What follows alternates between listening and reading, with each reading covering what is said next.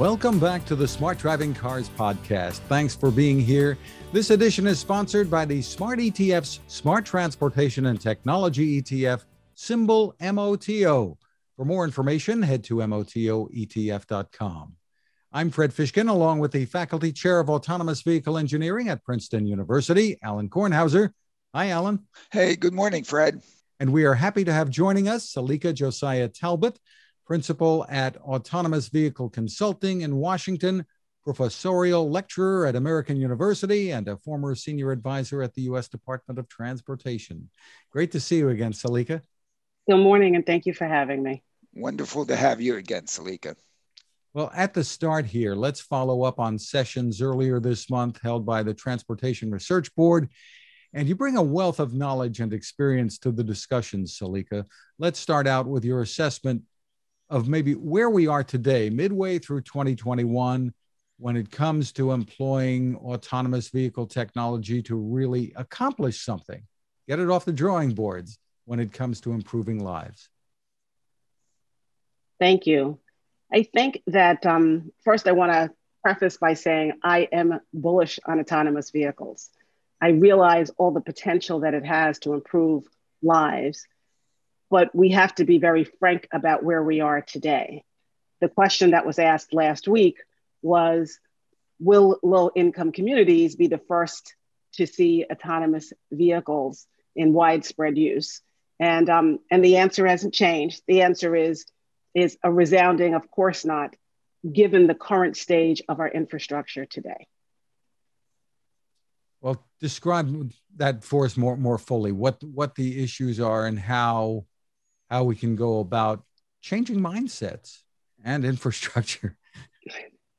Absolutely. And I think this is a critical conversation because we have the opportunity now to improve our infrastructure so that we're ready when the technology is ready as well. Aside from the obvious of safety, we know that autonomous vehicles, as I said, has the opportunity or the ability to improve lives. But where are we today and how do we get there in the future? If you look at my background, you'll see a city sidewalk. Before we do anything, we're pedestrians. We move on sidewalks. Research shows that low-income communities, their infrastructure is frankly horrible. The conditions in the communities, as you can see, are cracked sideways, uneven pavement. Sometimes we see standing water, streets with potholes and bumps that aren't part of the infrastructure or not supposed to be. And they haven't been addressed in years. Our roadways in many of the poorest communities are poorly lit or not lit at all. And in some instances, the crosswalks in our streets have little to no striping, much of it worn down by years of neglect and inattention to the decay. So if the conditions are not fit for walking, let alone maybe even a robot delivery, how then could they be ready for self-driving cars? We don't have all the details yet, but the approach being taken now with a bipartisan infrastructure bill and the separate legislation that many Democrats want to pass, will any of these things, do you think, address these key issues, or are they still not looking in the right direction? Well, I think that when we look at the background of transportation in this country, we've failed for decades. When we understand some of the inequities that we've baked into our transportation system, where many communities haven't seen true mobility, the government has had a hand in creating those inequities.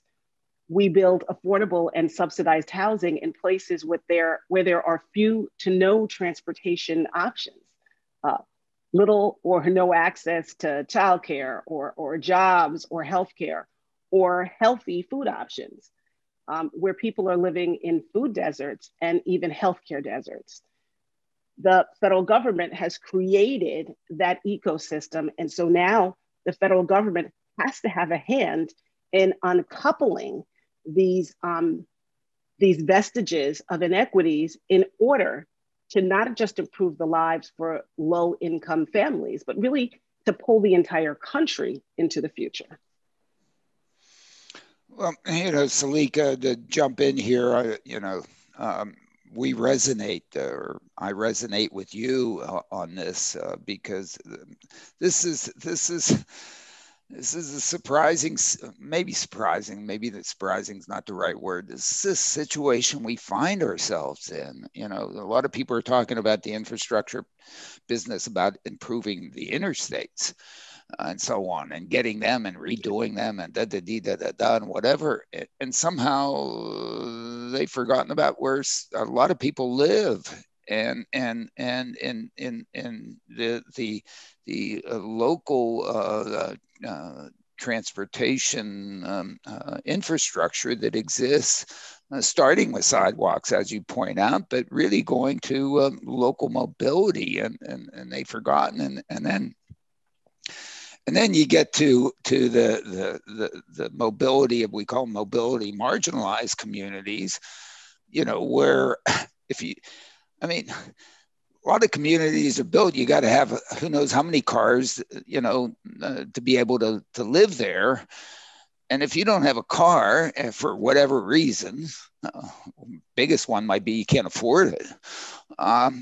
Man, you are the opportunities. If mobility is the way that you improve one's life, which is the real only reason to have mobility, is to improve. Otherwise, you stay where you are. The fundamentals of mobility is to improve personal utility. Otherwise, you stay where you are. And so you go someplace because, hey, if you go there, you're going to be a happier camper, fundamentally. But of course, that's a happier camper given whatever it takes you to get there. You have to subtract what it takes, because yes, we all love to joyride or something or get direct benefits, but, forget those guys. 98% of the time, you bear a burden to get to someplace. So someplace has to benefit you and be such a benefit, such that it's worth the expenditure, not just in money, time, but the safety, all the things. And so you find that of course, the wonderful thing that Henry Ford and the others have created for us is, with the car, it gave enormous opportunities, and then the economy reacted to it and created all these things to improve quality of our lives, and made it really cheap in a sense. Maybe we threw a bunch of stuff out the back and so on, made it easier, and didn't really pay for it, but, made it really cheap so that we could all, be really happy campers. But if you don't have a car, you're in trouble in many places, if you don't have a car. Yeah. So go ahead, jump in with me here. I agree wholeheartedly. When we started with the car, if you look at Ford, so the idea was not that the car would be a gimmick. No, is that the car would be a problem solver. Right. That as I say all the time, transportation is mobility, and mobility is freedom. And so the car gave people options of where to go. It sort of fueled this innovation in the country and lifted people up from poverty into middle class and beyond. But what we see is, the general inequities that we have in almost every facet of our lives has permeated the transportation ecosystem in America. Low-income communities are most likely to be located near highways and other transportation facilities like bus depots that lead to negative health effects, which result from vehicle emissions, despite the fact that the people in those communities are least likely to have a personal vehicle. The environmental impacts from the highways are crushing these communities when it comes to health issues, from heart attacks to asthma to cancer to strokes, reduced lung function, and on and on and on. And when we look even at, if we remove ourselves from low-income city communities to low-income rural communities, they are in just as bad as state, in some instances, even worse, because it's not as if they're trying to figure out those last miles to get to public transportation. In their communities, there may not be any public transportation at all.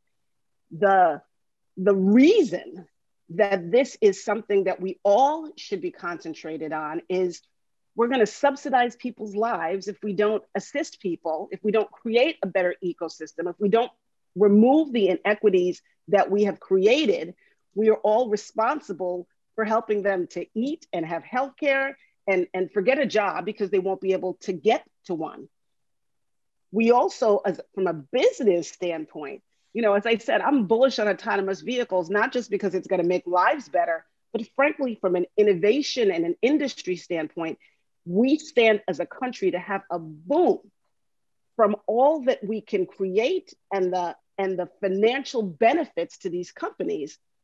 But when we look at where we should be first, those who have the least mobility will benefit the best. Yeah, I mean, that is those that have the least will benefit the most. I mean, I want to repeat it because it is absolutely fundamental. And I'll even go farther than you on this. Look, if we look at public transportation, I mean, take Manhattan out of the picture, okay? New York, the subway runs 24/7, okay? There you can get mobility, but you still have to, you have to decide when you want to go, when the subway does come, okay? If you're at Princeton Community Village, where we located our low income housing or whatever, so that we could have somewhat of a mixed community here in Princeton, where in the heck did we locate Princeton Community Village? Out on cheap land. Why is it cheap land? Because, it's nowhere. And guess what? You end up living out there. Guess what? You better have a car. Otherwise, you can't get a quart of milk. And my goodness, we failed to create, affordable living. We create, oh, yes, great for us. We did a great job. We created affordable housing. Right, where no one else wanted to live. Otherwise, the damn price of it would have been who knows what. We all know. And this is like whatever. And so, I guess what fuels me fundamentally with this technology, it has the opportunity to level the mobility playing field. It won't be quite as good. It doesn't beat it. Hey, somebody might suggest that it would beat many of us, I'll say even most of us, because it is greater than 50% of the households in the US. Most of us have is this really good mobility of the car. Man, we get out, hop out of our kitchen. We even put the garages right next to the kitchen, so it's so easy to take the stuff in and out. I mean, Henry, thank you for what you did for us, okay? Gave us all this. If you happen to have it for you. And having one car per household in a rural family is not providing mobility for that household, because unless it's a single person household. If there are more people in that household, what about the other 3 or 4 or 2 or whatever? They have to be chauffeured. Okay, right. They have to be taken around.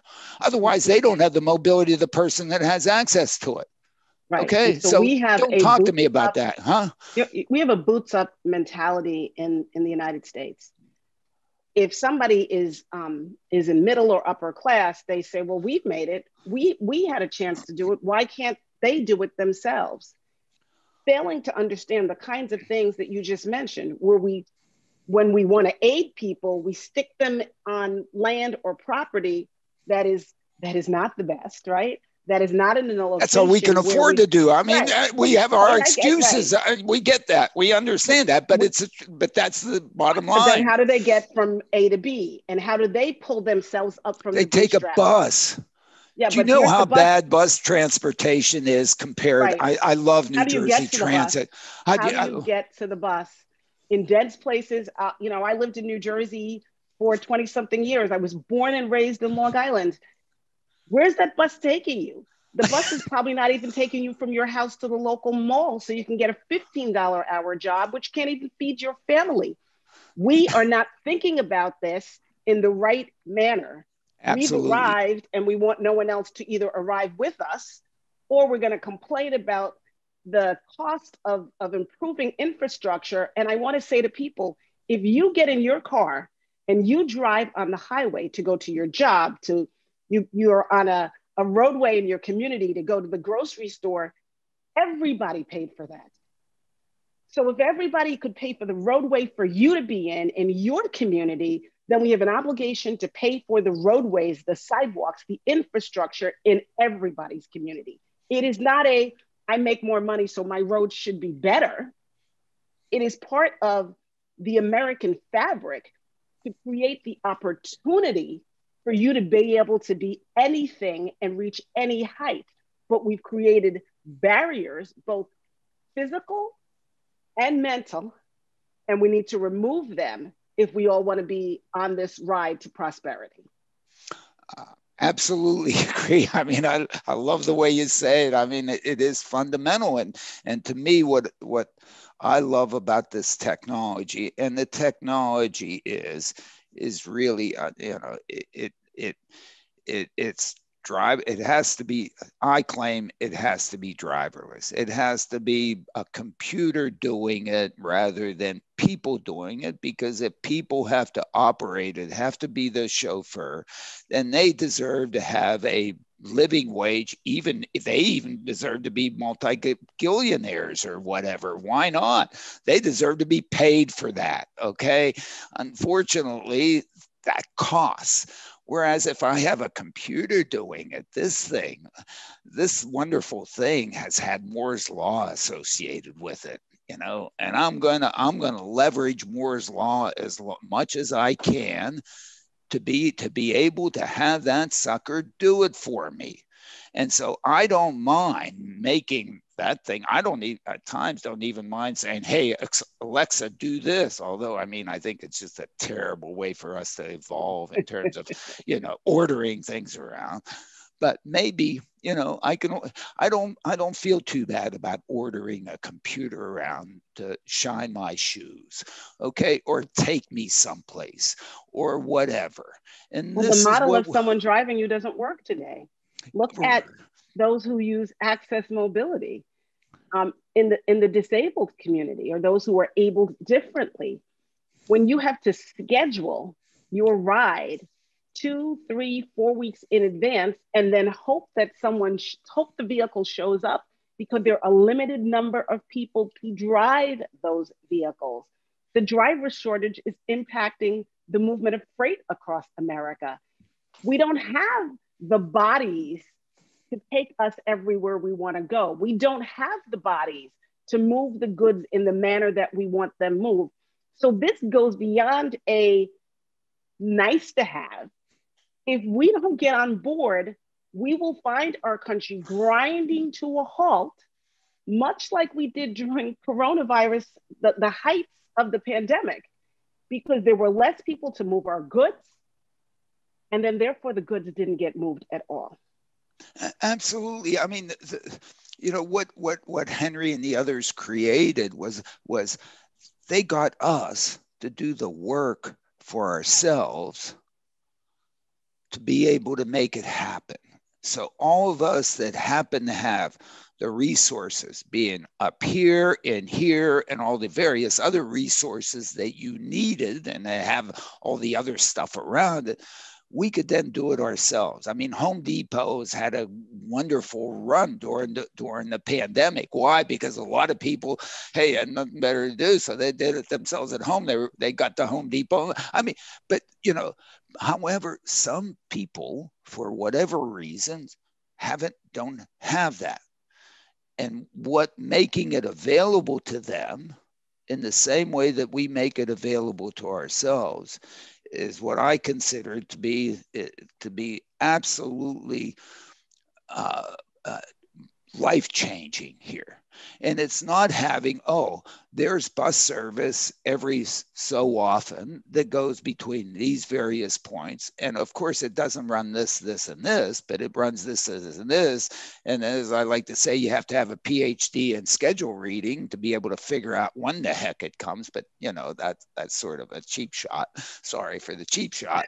But, you know, fundamentally, that mobility, that opportunity to go improve one's quality of life is just so restricted that, of course, those that happen to not have anything better except for maybe their two legs, okay, you know, really don't get an opportunity to enrich their lives, improve, get a better job. I mean, mobility is everything.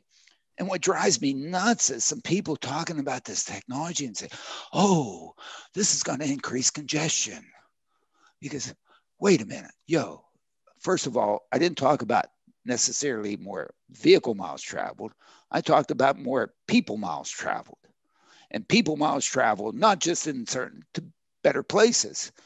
And therefore, you know, that doesn't necessarily mean congestion. Excuse me, because, you know, if you really want to talk about congestion, come on. And anyway, so one and two, even if it does, you mean only the three of us here have the opportunity to have that congestion for ourselves, and all you other folks, please, you know, stay home.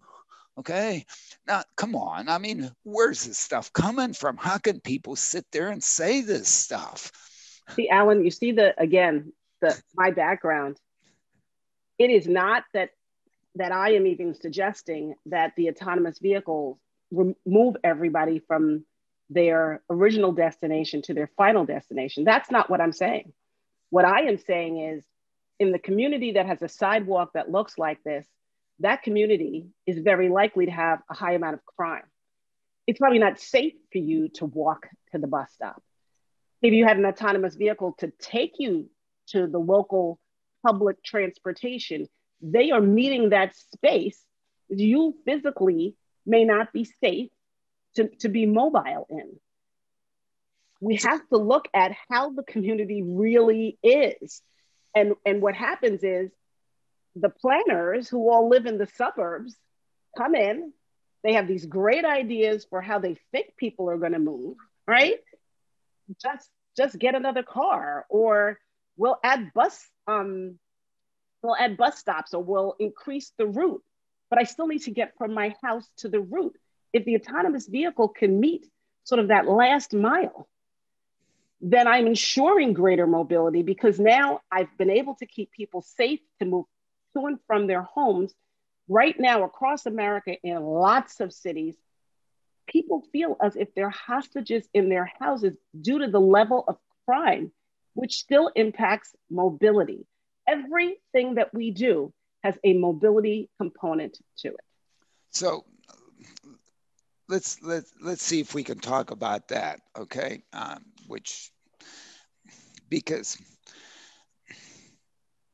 Because I'd like to talk.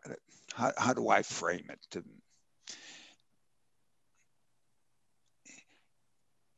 Is that the way people really live? Okay. I'd like to suggest that maybe it's not. At least I hope that it's not. Okay.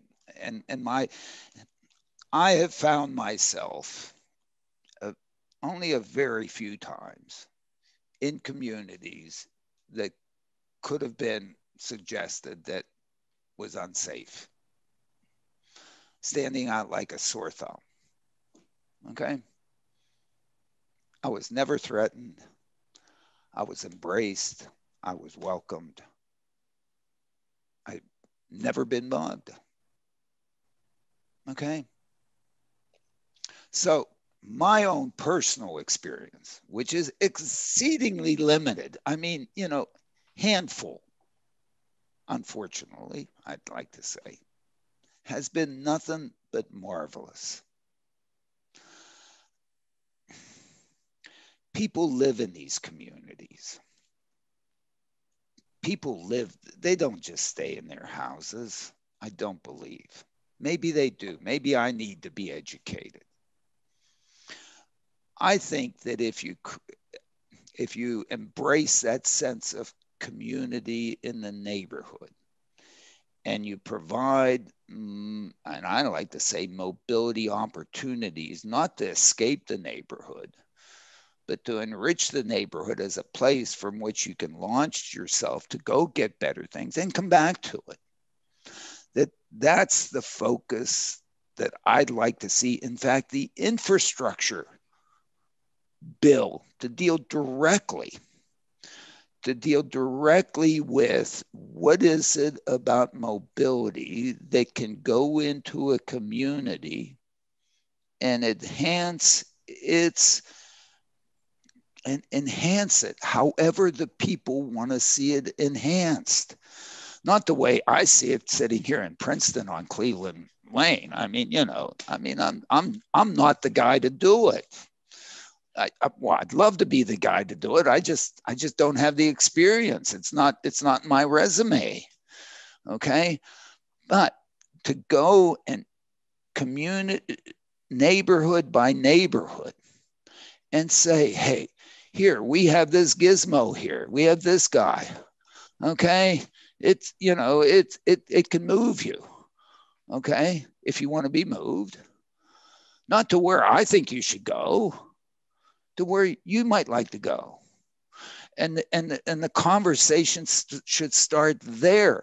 We have the great thing about this mobility opportunity is that we're at the very beginning of it. We did a few tests. We wrote a few lines of code. We got a LiDAR, GuiDAR, BIDAR, ZIDAR, who knows what are. We can do a couple little things. Okay. We're at the very beginning, and we can shape this in many different ways at this point at essentially zero incremental cost. Okay. But I don't think we know what to do. And if we're testing in Chandler, and if we're testing in downtown San Francisco, and if we're testing in Mountain View, great for the Chandlers, Mountain Views, and San Francisco's of this world. But guess what? San Francisco has a pretty darn good transit system. That's why you don't want to test in Manhattan. Already has one. Chandler, nobody lives there unless they own gazillion cars. 70% of the households have two or more cars. You think you're going to beat somebody driving their Tesla, Mercedes, Chevy, Yugo, whatever they have? No, you're not going to beat them, at least not now. Waymo doesn't have a chance. It's good for testing. You can, show I didn't crash, check off the boxes. But Joyride, look at the customer interactions. Okay. It's not about, hey, this improved my life because it got me someplace when I wanted to go. At least I haven't heard. And maybe I'm not listening. Maybe I'm not paying attention. Well, but so we need to listen. We need to listen. At this point, we need to listen, and we need to listen to the right people. Right. The people who can be helped the most, the people whose current level with this increment can be improved the most. Somebody that's up here and it's not actually going to improve. I mean, when you get right down to it, in fact, I prefer taking my car and the hell with this thing. And what the hell are we doing it for them? You're not going to really improve it. Who's going into the communities? Who's having a conversation with the communities? I'm going to tell you. Nobody is that I know of. Who is? You tell me. Right. I don't think anybody is. Well, somebody might be, but they're not necessarily speaking to the right person. I'm going to also say that we can't discount.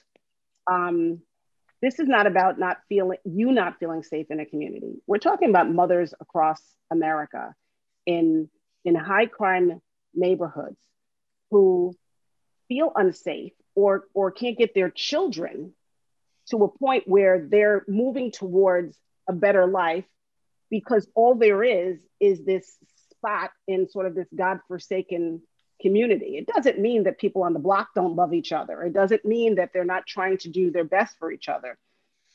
But there is a element in the community, small or medium sized, that coupled with the inability to access mobility means that these people aren't going anywhere in their lives.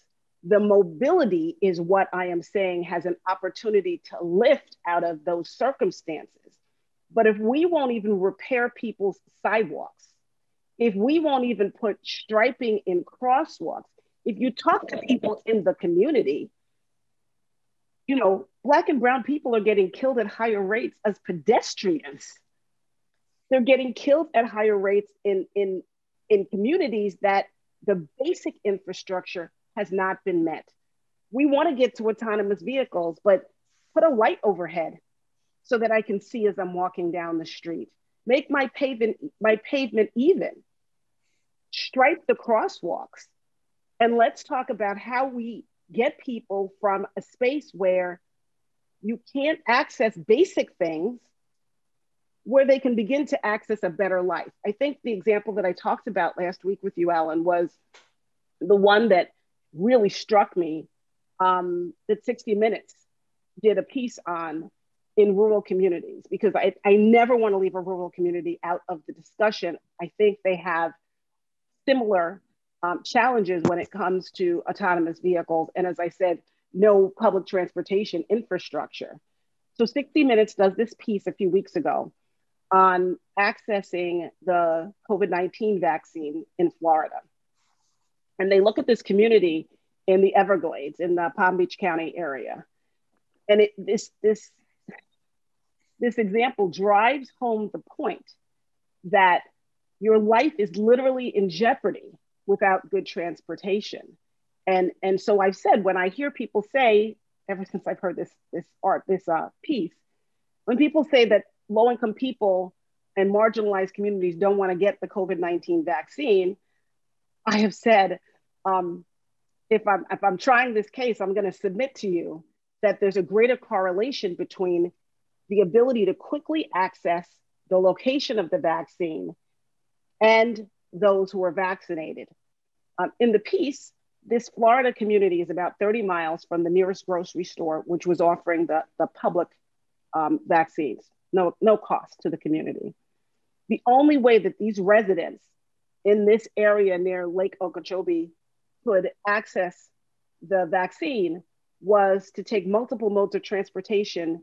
It took them 2.5 hours each way in order to be vaccinated. 5-hour round trip. It's just not an option, especially for a lot of the elderly, a lot of the disabled. Huge population there is over 65. The circumstances reinforce inequities by increasing access for middle income and affluent people, but continue to make it harder for low income residents who are living in these pharmacy and food deserts. The people who are responsible for transportation planning or building our infrastructure aren't thinking about instances like this. We said, at least the community there said in Florida, we're going to offer it at this public grocery store and everybody can access it. Now it's shown this bright light on food deserts. Transportation is locking people away from basic necessities. Absolutely. I mean, if you happen to have the wherewithal to have your own car and be able to do it for yourself, hey, it's trivial. Okay. If you don't, you are in a completely, different.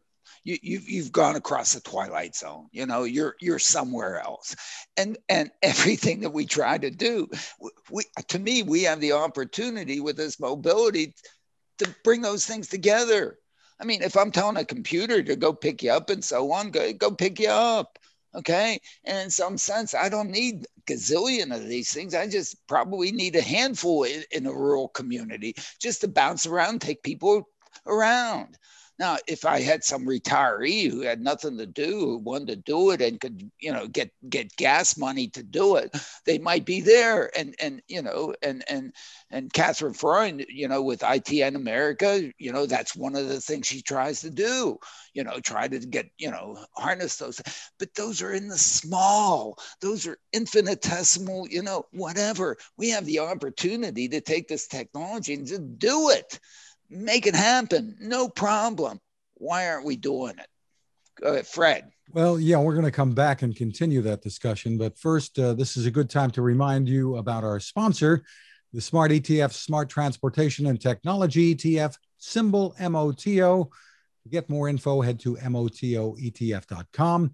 On the website, look for a white paper called The Smart Transportation Revolution. It's under the Insights and News tab. Some good information there to help you make informed decisions about investing. ETFs, you may know, can be a smart way to spread risk with investments and focus on a particular category of stocks. The website again is motoetf.com. We're back with more of the Smart Driving Cars podcast and our guest, Selika Josiah Talbott.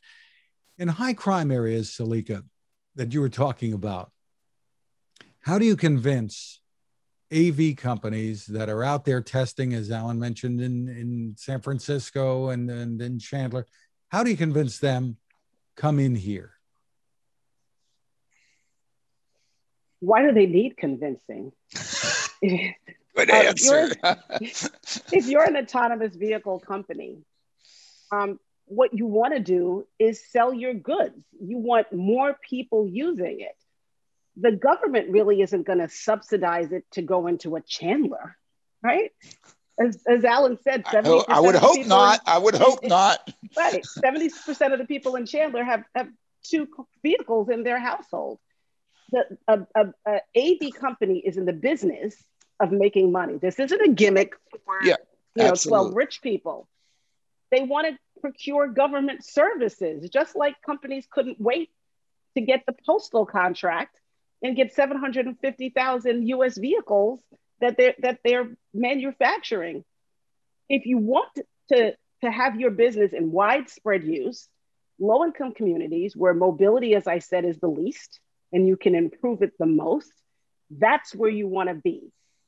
If I'm an AV company, I am absolutely going into a low-income community or one that's sort of on the cusp, who has a mixed use community. You can find a place like Washington, D.C. In Northwest here, you have beautiful, big Victorian homes. And then you have places across the river in Anacostia where people are living at the very base of poverty.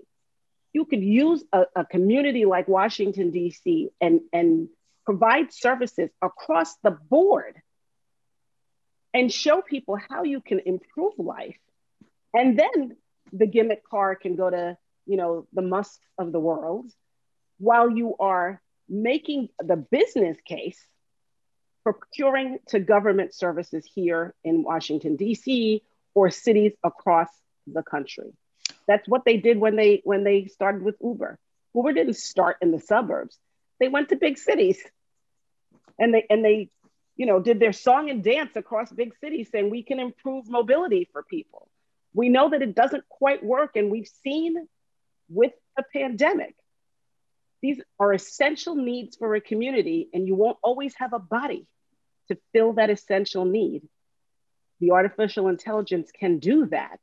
It can still service us no matter what the outside circumstances are. Well, I of course agree with you here. This is all about if I have a product, I'm going to look at where that product is actually going to be the best compete for a customer to buy it. And it's going to look at what the competition is for that particular product. And it's going to look at what can really benefit the consumer to that, unless I'm, selling snake oil, which maybe some people argue that I should do enough selling of. But I'm going to look at where I can deliver the the greatest incremental value to the individual. And I'm going to go after that like you can't believe. Okay. And if I look at this from a fundamental consumption point of view, and I look at what people have access to in mobility, and if let's take the Chandlers of this world, and I look at Chandler, I say, my goodness, for me to be appreciated in this community, I am going to have to be really good. I mean, really good. I mean, why? Because the people here, man, do they have it good from a mobility standpoint. And if I look at some other communities and I look at what they have available to them, and I look at, oh my goodness, and oh my goodness, and the only reason there's any service here is because they've thrown me a bone or whatever, and so on and so forth. And I say, whoa, I have the opportunity to come here and be appreciated. If I do it right, if I then go and talk to those people and ask them, what is it that you really want of this product? Okay, not what I think you want. What do you want in this product? So in the AV symposium, it shocked me the number of speakers. Very, they have better resumes than I have, right? Talking about they want to educate the public. Whoa. Yeah. Whoa. Wait, time out. Whoa, time out. I know best for them. Are you joking? Wait a minute. Why don't, because what do as I said, I come from the wrong place. I have more mobility than Carter has little liver pills. I'm the wrong person. This is something that Selika has. This is something Selika has spoken about, the need for diversity, gender, racial. You name it. Absolutely. That we need to engage people. We need to all be at the table. This is not I'm handing down some decree, and we shouldn't wait until we're at the spot where we've perfected the technology, which I hear all the time, and then we're gonna show you what we got. Maybe I don't want it at that point. Maybe you've got something. Yeah, we're at the beginning. We can shape it still. We can still do something about it, as opposed to, it's not for me. Let's put in elevators because now we have to, there's somebody that has to have wheelchairs accessibility. Oh, well, we built this in 1900 before anybody even thought it. I mean, we're at the beginning. I mean, we always get it backwards. We even when we heard at the symposium, someone said, well, we don't want to test on these people first. And how magnanimous of you that you're not, I'm not going to give you this great technology, this great mobility. We're going to try it on these other people. And then if it's okay, we'll bring it here. People in these communities don't believe that nonsense. That's not how it works. But what we have, Alan, I have to say this, and kudos to the brilliance of you and all the engineers and technologists and computer scientists that are working on this. But guys, if you, women and men, come up with this really wonderful technology that's going to improve people's hearts, the surgeon doesn't turn it over to you and say, please operate. You give it to the surgeon. And the surgeon says, well, it may work, it may not work. We need to fine tune this. We need to improve this. We have boardrooms and C-suites, and you look around the room and everybody looks just like one segment of society. We have the people who are planning, and you look around the room and everybody looks like just one segment of society. Who are you building this for? Why is it so difficult to create a diverse boardroom or a diverse C-suite or diverse community of planners? We need the social scientists in the room as well.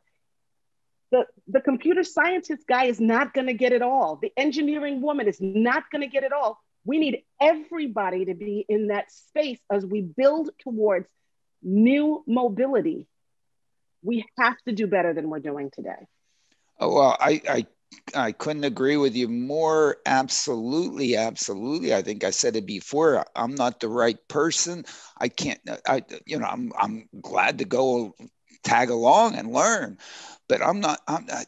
Because my resume is not right. I'm not the right resume for this thing. Well, looking at the nitty gritty with what you're saying, Alain and Selika, is there a role for government then in, I don't know, forcing the hand here absolutely to making I'll this jump in. I'm not happen? going to wait for Selika. I'm going to take that question. I'm going to take it. This is infrastructure. I claim this is infrastructure. Why? What is infrastructure? It's something that you create in advance that then has longevity over the long run to deliver value on the long run. That's what the definition of infrastructure is. Something that you build, put together, that then, once it's created, can deliver value over time. What we need to do here is do the front end of this thing. We have to do the sociology piece. We have to do that piece in the neighborhoods to understand how in the heck we should shape this thing at this particular point in time, so that when we create it, it then adds the value over time. So it should be embedded in this infrastructure bill and stuff. Why do I put it in there? Is because, boy, this is inexpensive infrastructure. Okay, because we don't have to go put concrete or whatever, anything. We don't have to dig up the earth. We don't have to go whatever and shape steel and stuff. We just have to use our brains and our heads with the right people to go in there. And guess what? This creates jobs too. Holy mackerel, every union should be for this. I mean, if you look at a piece of infra, unions are for building highways. Why? I don't know what percentage of the money they get, but it's probably less than 50%. 50% has to be, for the concrete and steel and paint and all the other junk. Here, this is just doing knowledge that is going to now create this thing that we're shaping now. This is not testing, this is shaping. This is different than testing. This is shaping it so that, in fact, it creates value for that background that Selika has there. That's why it's important. I don't know. That's what I think. Well, I think you can jump in here, whatever. I don't know. So pick me. I've been in state government in a high position. I've been a senior advisor in the Department of Transportation. I wouldn't bet my money on government to get it right. We haven't gotten it right for the last 50 years in America. The push has to come, and I use that phrase, the political economy of autonomous vehicles, but the push has to come almost externally to the government, because what the government right now, the issues we have are legislators, where people from both sides are seeing things so incredibly different, right? The rural communities say, we're spending money to improve urban centers. We have issues right here. And people in the urban centers say, oh, people in the rural communities have it just fine. That stalemate I talked about last week exists across government, where people want it in government just the way it is. Or people in government don't believe that autonomous vehicles can be a thing.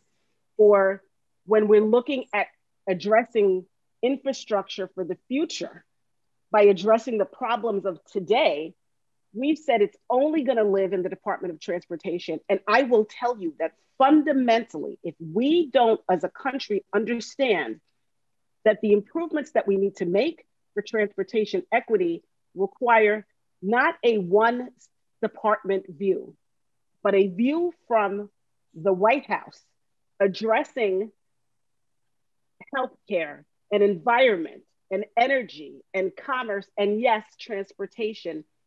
That's the way to address infrastructure and make the improvements that we want to meet. But right now we have a stalemate. We can't get basic regs off the ground. We are doing this I know it could probably get you some good, healthy food. And I know it could probably get you jobs. And I know it could probably improve your housing condition. But I'm not willing to help that side of America. And I'm not willing to improve conditions for those who need to see doctors on a regular basis or who are in food and pharmacy deserts. I know that that can happen, but I don't want to help that side of America. We have a stalemate, and that stalemate means that places, other countries, are moving forward with new mobility. They see it as an opportunity to create equity, to improve mobility, to provide jobs and food and all these other things.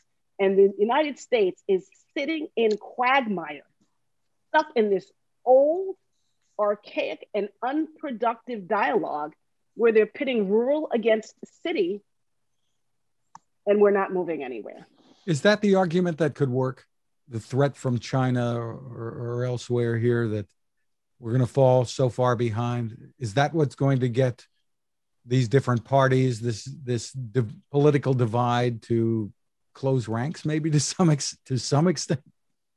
Wouldn't you hate that that would be the case? And certainly from an automotive industry, U.S. vehicles are made in China, and Chinese vehicles are made in the United States. We're incestuous in the automotive industry.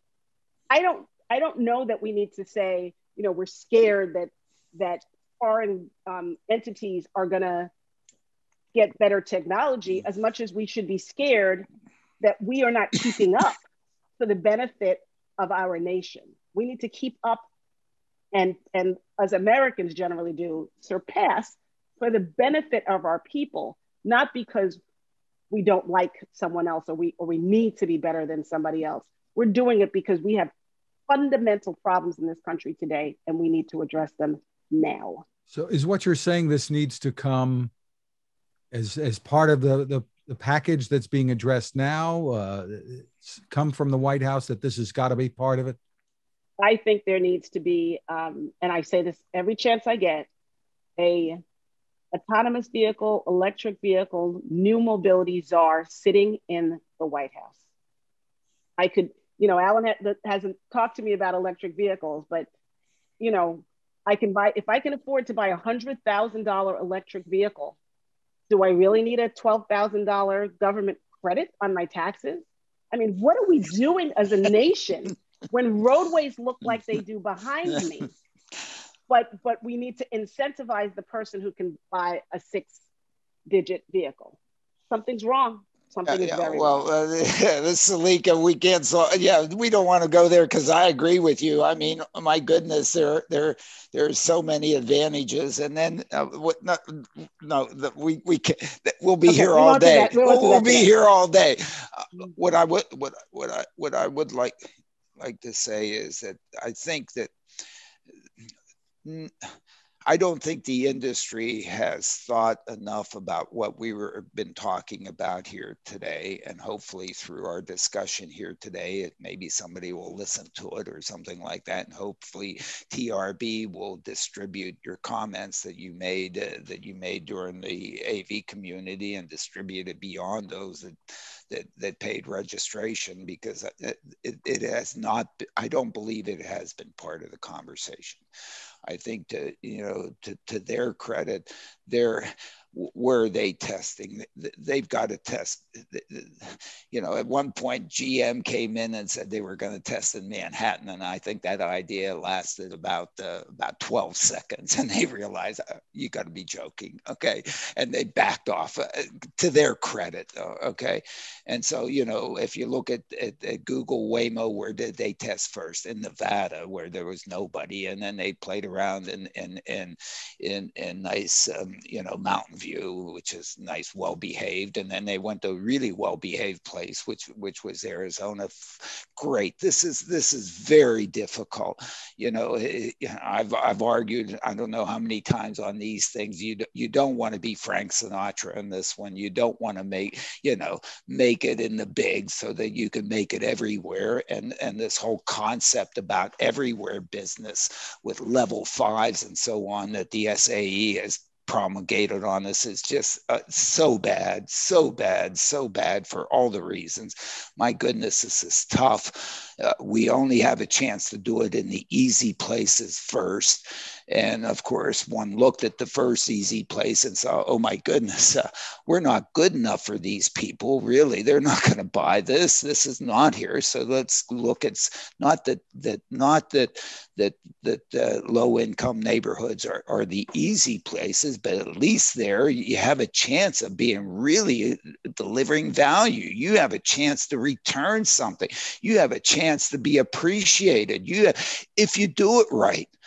But the problem is that we haven't, and I'll throw myself, I have not spent enough time in these communities to understand what it is that would really improve their quality of life, that they would cherish and protect, that they would use to lift themselves to a better level from their point of view, not my point of view, their point of view.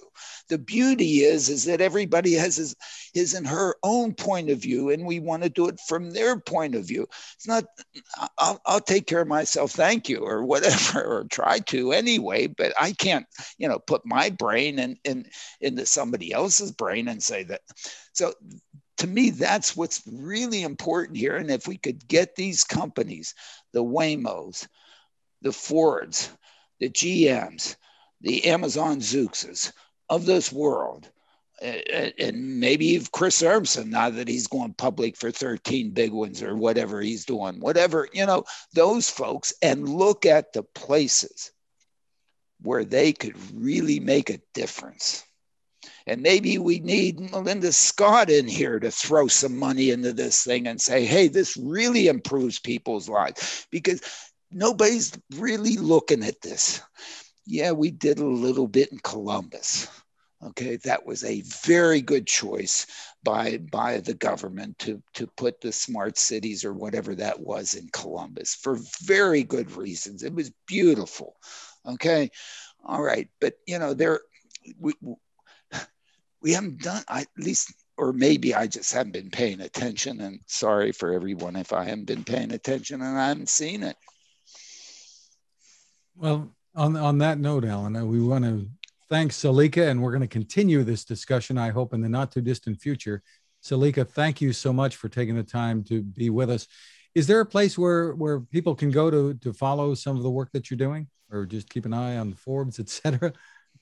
Forbes, LinkedIn, and Selika at avevcar.com, Selika, avevcar.com. Terrific. We also want to thank our sponsor, the Smart ETFs, Smart Transportation and Technology ETF. The ticker symbol for the ETF is MOTO, and you can get more information at motoetf.com. You can find us, once again, at smartdrivingcar.com, on Anchor FM, Spotify, TuneIn, Apple, Google, Spreaker, SoundCloud, wherever you turn to for podcasts. Your smart speaker can play us too. You can find my tech reports at techstination.com. I'm Fred Fishkin, along with Alain Kornhauser. Thank you for listening or watching. Please continue to stay safe. And thank you, everybody, and have a great week.